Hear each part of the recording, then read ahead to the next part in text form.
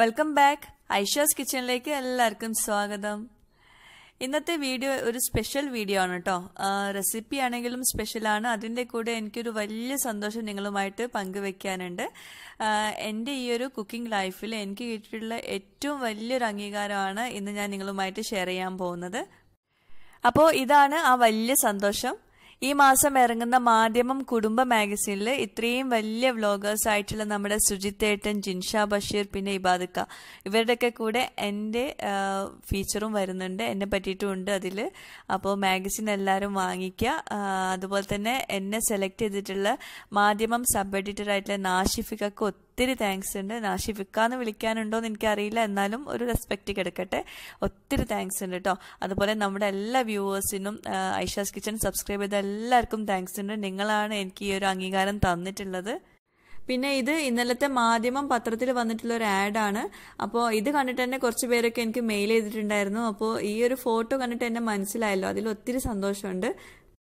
അപ്പോൾ ഞാൻ ഈ ഒരു സന്തോഷത്തിൽ ഉണ്ടാക്കിയിട്ടുള്ള ഒരു സ്നാക്കാണിത്. ഇന്നലെ ഉണ്ടാക്കിയ സ്നാക്കാണ്. ഒത്തിരി പേര് റിക്വസ്റ്റ് ചെയ്തിട്ടുണ്ടായിരുന്നു റമദാൻ സ്നാക്സ് ഒക്കെ പെട്ടെന്ന് ഷെയർ ചെയ്യാൻ വേണ്ടിയിട്ട്. അപ്പോൾ ഒരു സ്പെഷ്യൽ റെസിപ്പി തന്നെ ആയിക്കോട്ടെ എന്ന് വിചാരിച്ചു.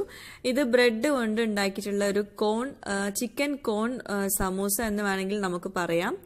അപ്പോൾ ബ്രെഡ് കൊണ്ടാണ് ഈ ഒരു സ്നാക്ക് ഉണ്ടാക്കിയിട്ടുള്ളത്. വളരെ ഈസിയാണ് റെഡിയാക്കാൻ.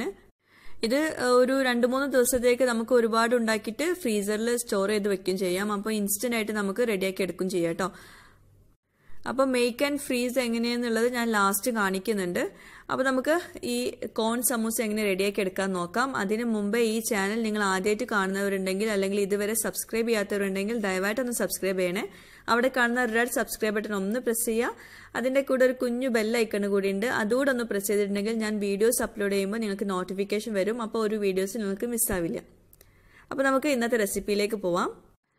അപ്പം ഞാൻ ഈ ഒരു സ്നാക്കിലേക്ക് ചിക്കൻ ഫില്ലിംഗ് ആണ് കൊടുക്കുന്നത്. അതിനുവേണ്ടി നമുക്ക് കുറച്ച് ചിക്കൻ എടുത്തിട്ട് എല്ലുള്ള പീസാണ് ഞാൻ എടുത്തിട്ടുള്ളത്. അത് മഞ്ഞൾപ്പൊടി, മുളക് പൊടി, മല്ലിപ്പൊടി, ഉപ്പ്, വിനാഗിരി, ഗരം മസാലപ്പൊടി, ഇതെല്ലാം കുറേശ്ശെ ചേർത്തിട്ട് ഒന്ന് നന്നായിട്ട് വേവിച്ചെടുക്കണം. കുറച്ച് വെള്ളത്തിൽ മാത്രം വേവിച്ചെടുത്തതാണിത്.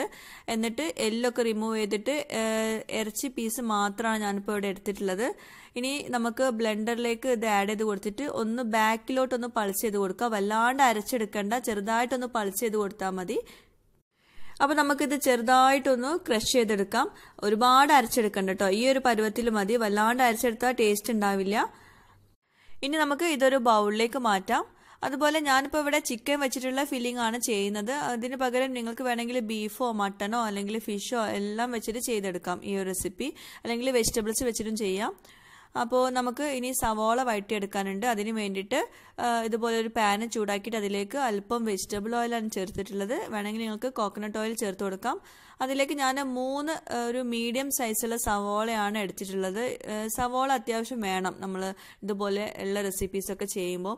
സവാള കുറച്ചെടുത്തിട്ട് ചിക്കൻ കൂടുതൽ എടുത്താൽ അത്ര ടേസ്റ്റ് ഉണ്ടാവില്ല. ഇതിനേക്കാളും ടേസ്റ്റ് സവാള കൂടുതൽ എടുക്കുമ്പോഴാണ്. നിങ്ങളൊന്ന് ട്രൈ ചെയ്ത് നോക്കാം കേട്ടോ. അപ്പോൾ ഒത്തിരി പേർക്ക് അറിയാമായിരിക്കും ഇത്. അപ്പോൾ സവാള നന്നായിട്ട് വഴറ്റിയെടുക്കണം. ചെറുതായിട്ടൊന്ന് സോഫ്റ്റ് ആയ ശേഷം മാത്രമേ നമ്മൾ ബാക്കിയുള്ള ചേരുവകളൊക്കെ ചേർത്ത് കൊടുക്കാവൂ. ചെറുതായിട്ടൊന്ന് സോഫ്റ്റ് ആയിട്ട് വന്നിട്ടുണ്ടെങ്കിൽ നമുക്കിതിലേക്ക് ഉപ്പ് ചേർത്ത് കൊടുക്കാം. ഒരുപാട് ഉപ്പൊന്നും ചേർക്കണ്ട. ചിക്കൻ വേവിക്കുന്നതിലൊക്കെ നമ്മൾ ഉപ്പ് ചേർക്കുന്നുണ്ടല്ലോ, അപ്പോൾ അതുകൊണ്ട് ഒരുപാട് ചേർക്കണ്ട. എന്നിട്ട് ഒന്നുകൂടെ നന്നായിട്ടൊന്ന് വഴറ്റിയെടുക്കണം. ഇപ്പോൾ സവാള ഒന്നുകൂടെ വഴണ്ട് വന്നിട്ടുണ്ട്. ഇനി നമുക്കിതിലേക്ക് ഗാർലിക് പൗഡർ ചേർത്ത് കൊടുക്കാം. ഒരു 1/2 ടീസ്പൂൺ ചേർക്കുന്നുള്ളൂ. ഞാൻ ഇഞ്ചി വെളുത്തുള്ളി പേസ്റ്റ് ചേർക്കുന്നതിന് പകരമാണ് ഗാർലിക് പൗഡർ ചേർക്കുന്നത്. നമ്മളത് ഫ്രീസ് ചെയ്യാൻ ഉദ്ദേശിക്കുന്ന റെസിപ്പി അല്ല. അപ്പോൾ അതുകൊണ്ട് നമ്മൾ ഇഞ്ചി വെളുത്തുള്ളി പേസ്റ്റ് ചേർക്കുമ്പോൾ ആ ഒരു ഫ്രഷ് ടേസ്റ്റ് മാറും 2-3 ദിവസം കഴിഞ്ഞാൽ. അതുകൊണ്ടാണ് ഞാനത് ചേർക്കാത്ത കേട്ടോ.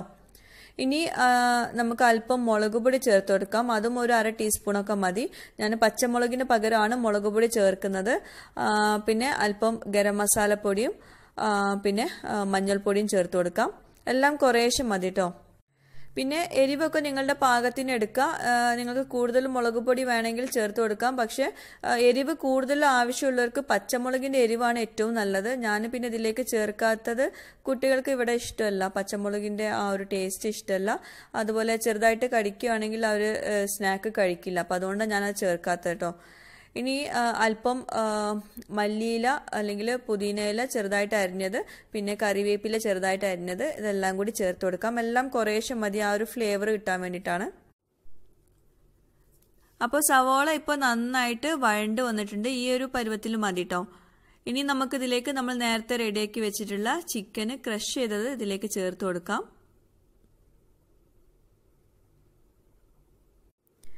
ഈ ചിക്കൻ ചേർത്ത ശേഷം നന്നായിട്ട് മിക്സ് ചെയ്ത് കൊടുക്കണം. നന്നായിട്ട് ഈ സവോളയും ചിക്കനൊക്കെ നന്നായിട്ട് കമ്പൈൻ ചെയ്ത് വരുന്നവരെ കുക്ക് ചെയ്തെടുക്കും വേണം.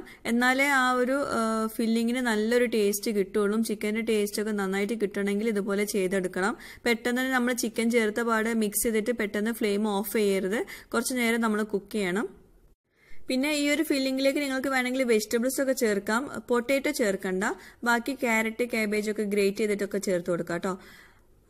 ഞാൻ കുറച്ചുകൂടെ ഉപ്പ് ചേർത്ത് കൊടുക്കുന്നുണ്ട്. ഉപ്പ് നോക്കിയിട്ട് വേണം ചേർക്കാൻ കേട്ടോ. ഒരുപാട് അങ്ങോട്ട് ചേർക്കരുത്. പിന്നെ ഒരു കാര്യം പ്രത്യേകം ശ്രദ്ധിക്കുക. നമ്മളിപ്പോൾ റമദാനൊക്കെ ആയതുകൊണ്ട് ഒത്തിരി പേര് പറയുന്നുണ്ട് ഫ്രീസ് ചെയ്യുന്ന സ്നാക്സ് ഒക്കെ ഇടാൻ വേണ്ടിയിട്ട്. അതുകൊണ്ടാണ് ഞാനിപ്പോൾ ഈ ഒരു സ്നാക്ക് ഷെയർ ചെയ്യുന്നത് തന്നെ. അപ്പോൾ നിങ്ങൾ ഫ്രീസ് ചെയ്യാനും വേണ്ടിയിട്ടുള്ള ഫില്ലിംഗ് ഒക്കെ റെഡി ആക്കുകയാണെങ്കിൽ കുറച്ച് കൂടുതൽ നേരം ചെറിയ ഫ്ലെയിമിൽ വെച്ചിട്ട് കുക്ക് ചെയ്യുന്നതാണ് ഏറ്റവും ബെസ്റ്റ് കേട്ടോ. പക്ഷെ നമ്മൾ ഇൻസ്റ്റന്റ് ആയിട്ട് ഫ്രൈ ചെയ്യാനാണെങ്കിൽ അത്ര നേരം കുക്ക് ചെയ്യണം നിർബന്ധമില്ല. അപ്പോൾ അതാണ് അതിൻ്റെ ഡിഫറൻസ്. അതൊന്ന് മനസ്സിൽ വെക്കാം. അപ്പോൾ നമ്മുടെ ഫില്ലിങ് റെഡി ആയിട്ടുണ്ട്. അത് നമുക്ക് മാറ്റി വെക്കാം. ഇനി നമുക്ക് ഇതിലേക്ക് ബ്രെഡിന്റെ ക്രംസ് വേണം. അതിപ്പോൾ നമ്മൾ ബ്രെഡിന്റെ സൈഡൊക്കെ കട്ട് ചെയ്ത് മാറ്റുമല്ലോ, അത് പൊടിച്ചെടുത്താലും മതി. ഞാനിപ്പോൾ ഇവിടെ ഓൾറെഡി പൊടിച്ചു വെച്ചിട്ടുള്ള ക്രംസ് ഉണ്ടായിരുന്നു. അപ്പോൾ അതാണ് ഇപ്പോൾ ഇവിടെ യൂസ് ചെയ്യുന്നത്. അത് ആവശ്യത്തിന് എടുക്കാം. പിന്നെ ഇതിലേക്ക് 2 മുട്ട വേണം. 2 മുട്ട നന്നായിട്ട് മിക്സ് ചെയ്ത് വെച്ചതാണിതിപ്പോൾ. ശരിക്കും ഇതിലേക്ക് 2 മുട്ടയുടെ ആവശ്യം വരുന്നില്ല. എന്നാലും ഞാൻ 2 എടുത്തിട്ടുണ്ട്.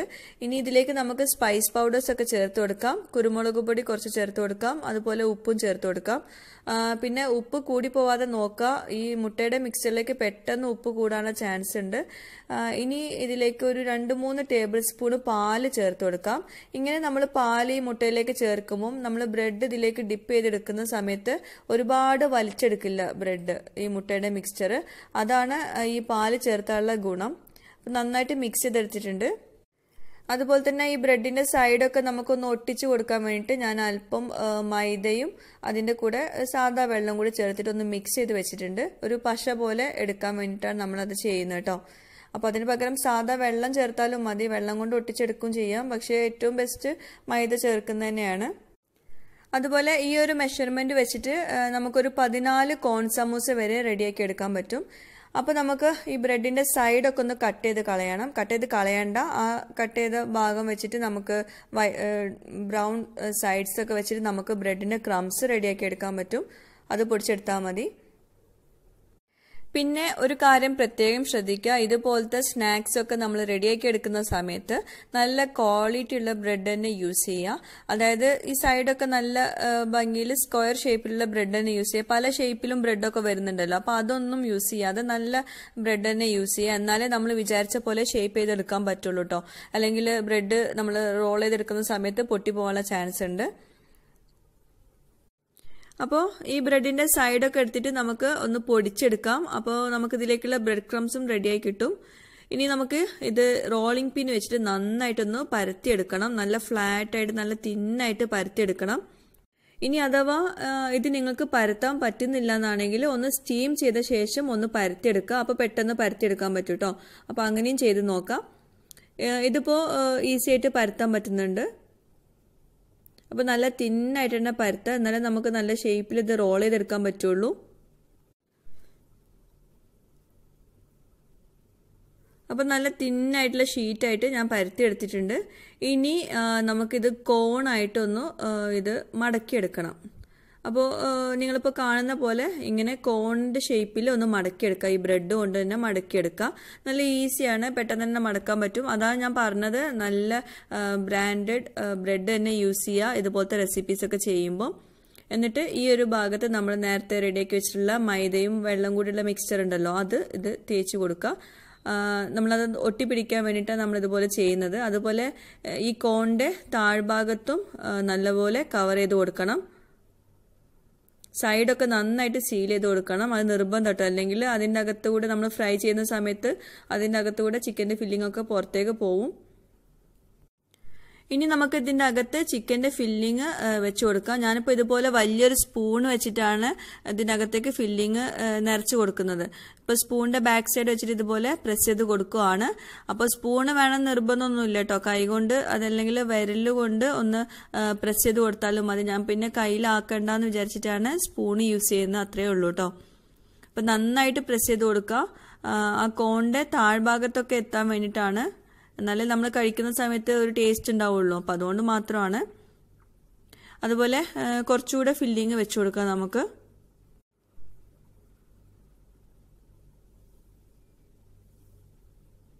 ഇനി ഇതിന്റെ സൈഡിലൊക്കെ വീണ്ടും നമ്മുടെ ഈ മൈദയുടെ മിക്സ്ചർ ഒന്ന് നന്നായിട്ട് തേച്ച് പിടിപ്പിച്ചിട്ട് അത് ക്ലോസ് ചെയ്ത് കൊടുക്കണം.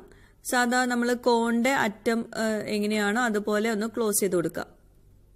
ബ്രെഡ് ആയതുകൊണ്ട് നമുക്ക് സിമ്പിളാണ്. പെട്ടെന്ന് നമുക്ക് നമ്മൾ വിചാരിച്ച ഷേപ്പിൽ ആക്കിയെടുക്കാൻ പറ്റും.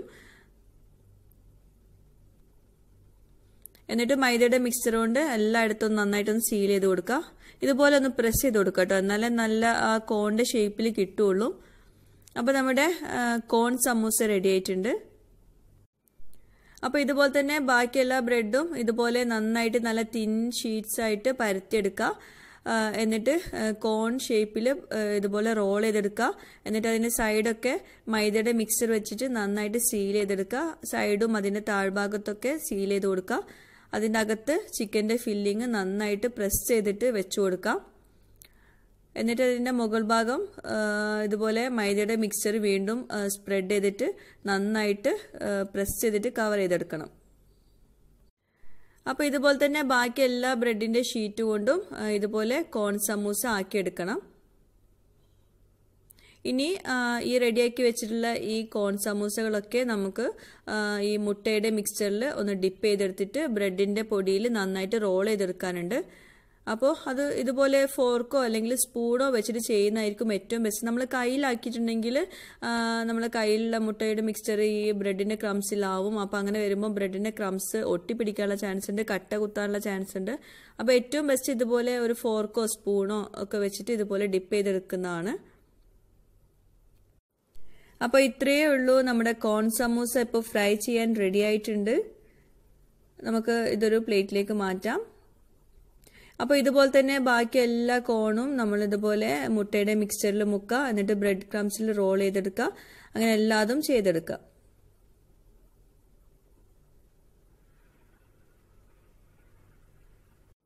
നല്ല ടേസ്റ്റി ആയിട്ടുള്ളൊരു സ്നാക്കാണ്. ഉണ്ടാക്കാനും ഭയങ്കര ഈസിയാണ്. അതുപോലെ കാണാനും നല്ല ഭംഗിയുണ്ട്.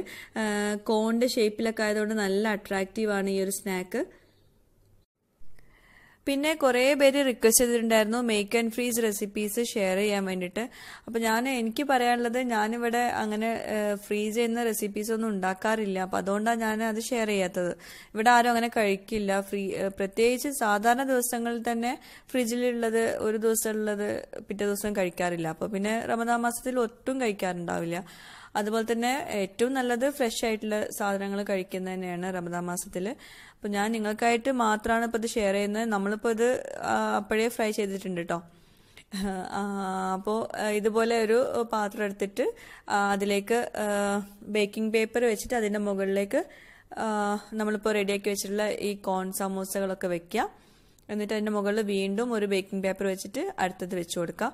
ഇങ്ങനെയാണ് നമ്മൾ ഫ്രീസ് ചെയ്യാൻ വെക്കേണ്ടത് കേട്ടോ. അപ്പോൾ ഇത് വെക്കുന്നതിന് മുമ്പ് നമ്മളിപ്പോൾ ഈ റെഡിയാക്കി വെച്ചിട്ടുള്ള ഈ കോണുകളൊക്കെ സെപ്പറേറ്റ് ആയിട്ട് ഒന്ന് കുറച്ച് നേരം ഫ്രീസറിൽ വെക്കുന്നതാണ് ഏറ്റവും ബെസ്റ്റ്. എന്നാൽ നമുക്ക് സെപ്പറേറ്റ് ആയിട്ട് പെട്ടെന്ന് കിട്ടും. ഓക്കെ, ഒരു പ്ലേറ്റിൽ വെച്ചിട്ട് ഒന്ന് കുറച്ച് നേരം ഫ്രീസറിൽ വെക്കുക. എന്നിട്ട് നമ്മൾ ഇതുപോലെ സ്റ്റോർ ചെയ്ത് വെക്കാം. അപ്പോൾ ഇതുപോലെ നിങ്ങൾക്ക് അത്യാവശ്യമാണെങ്കിൽ വെക്കാം. ഒരു 3-4 ദിവസത്തിനകത്ത് തന്നെ കഴിക്കുന്നതാണ് ഏറ്റവും ബെസ്റ്റ്. വേണമെങ്കിൽ ഒരാഴ്ചയൊക്കെ വെക്കാം. അങ്ങനെ വെക്കുന്നവരുണ്ട്. ഓക്കെ, അപ്പോൾ ഞാനിപ്പോൾ ഇത് മൊത്തത്തിൽ ഫ്രൈ ചെയ്തെടുക്കാൻ പോവുകയാണ്. അപ്പോൾ നല്ല ചൂടായ എണ്ണയിലേക്കാണ് നമ്മൾ ഇത് ഇട്ട് കൊടുക്കാനുള്ളത്.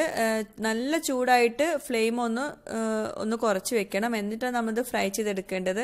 നല്ല ഹോട്ടായിട്ടുള്ള ഇതിലേക്ക് ഇട്ട് കൊടുക്കുമ്പോൾ പെട്ടെന്ന് ബ്രൗൺ ആയി പോകും കേട്ടോ.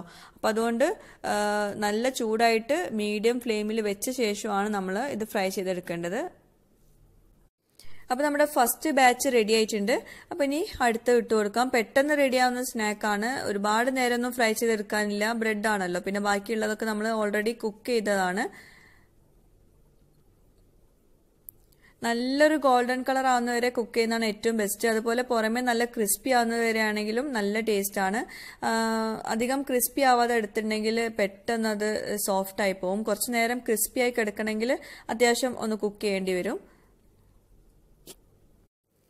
അപ്പോൾ ഇത് കണ്ടോ, പുറമേ നല്ല ഹാർഡാണ്, അകത്ത് നല്ല സോഫ്റ്റ് ആണ്. അപ്പോൾ ഈ ഒരു പരുവത്തിലാണ് നമുക്ക് ഈ ഒരു സ്നാക്ക് വേണ്ടത്. എന്നാലേ കുറേ നേരം അത് നല്ല ടേസ്റ്റിൽ കിട്ടുള്ളൂ. ചൂടാറിയാലും നല്ല ടേസ്റ്റിൽ കിട്ടണമെങ്കിൽ അത്യാവശ്യം പുറമേ നല്ല ഹാർഡായിട്ട് വരണം. അപ്പോൾ നമ്മുടെ സ്നാക്ക് റെഡി ആയിട്ടുണ്ട്. നമ്മുടെ കോൺ സമൂസ, ചിക്കൻ കോൺ സമൂസയാണിത്. സൂപ്പർ ടേസ്റ്റാണ് കേട്ടോ. അതുപോലെ തന്നെ കാണാനും നല്ല ഭംഗിയുണ്ട്. ഒരു ഇഫ്താർ ടൈമിലൊക്കെ നമുക്ക് ഗസ്റ്റൊക്കെ വരുവാണെങ്കിൽ ഉണ്ടാക്കി കൊടുക്കാൻ പറ്റുന്ന നല്ലൊരു സ്നാക്കാണ്. അതുപോലെ തന്നെ ഞാനിത് സൈഡ് ഡിഷായിട്ട് ഇതിൻ്റെ കൂടെ എടുക്കുന്നത്, ഞാൻ മുമ്പ് പഞ്ചാബി സമൂസേൻ്റെ കൂടെ സൈഡായിട്ട് എടുത്തിട്ടുള്ള സോസാണ്. ഈത്തപ്പഴവും ശർക്കരയൊക്കെ വെച്ചിട്ടുള്ള സോസാണ്. ടൊമാറ്റോ കെച്ചപ്പിന് പകരം യൂസ് ചെയ്യാൻ പറ്റുന്ന ബെസ്റ്റ് സോസാണ്. നല്ല ഹെൽത്തി ആയിട്ടുള്ള സോസാണ്. തയ്യാറാക്കിയിട്ട് നമുക്ക് ഫ്രീസറിൽ വെക്കാവുന്നേ ഉള്ളൂ. അപ്പോൾ കണ്ടോ, നമ്മുടെ സമൂസ നല്ല പുറമേ നല്ല ഹാർഡും അകത്ത് നല്ല സോഫ്റ്റും ആണ്. അപ്പോൾ തീർച്ചയായിട്ടും എല്ലാവരും തയ്യാറാക്കി നോക്കട്ടോ. അപ്പോൾ ഇതാണ് ഞാൻ നേരത്തെ പറഞ്ഞിട്ടുള്ള make and freeze sauce. Tomato കെച്ചപ്പിന് പകരം ഒരു മാസത്തിനൊക്കെ നമുക്കിത് ഉണ്ടാക്കി വെക്കാം. ഫ്രിഡ്ജിൽ താഴെ വെച്ചാൽ മതി. സോസിൻ്റെ അതേ കൺസിസ്റ്റൻസി തന്നെയാണ്. നല്ല ടേസ്റ്റാണ്. ഇതുപോലെ സമൂസയുടെ കൂടെയും കട്ട്ലറ്റിൻ്റെ കൂടെയൊക്കെ നല്ല കോമ്പിനേഷൻ തരുന്നൊരു സോസാണ്. അപ്പോൾ എപ്പോഴും പറയുന്ന പോലെ തന്നെ എല്ലാവരും ഒന്ന് ട്രൈ ചെയ്ത് നോക്കുക. എന്നിട്ട് നിങ്ങളുടെ ഫീഡ്ബാക്ക്സ് ഇതിന് താഴെയുള്ള കമൻറ്റ് ബോക്സിൽ എഴുതി അറിയിക്കാനും മറക്കരുത്. എല്ലാവരും സപ്പോർട്ട് ചെയ്യുക. താങ്ക്